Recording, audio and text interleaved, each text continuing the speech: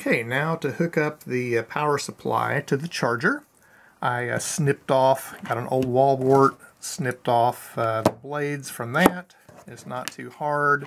If you just grab it like that and kind of wiggle, it'll kind of cut right through and then break off. If you look at the blog, you can see how I soldered it. Pretty straightforward. It soldered it onto the blades, soldered some 4mm bullets, and then put the whole thing in shrink wrap on each of those, and then one big shrink wrap to kind of hold everything together. And then attaching it on here. Okay, I'm going to double check the polarity. Ground on the outside, 12 volt on the inside, and you can see those just do a pretty nice job of sliding right in. I put it on here and then measured the shrink tube so that it would cover all that, not have any possibility of shorting out.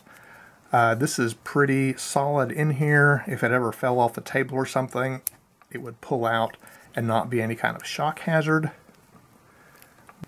And again, double checking the polarity, hooking that up to the charger, and when we plug it in,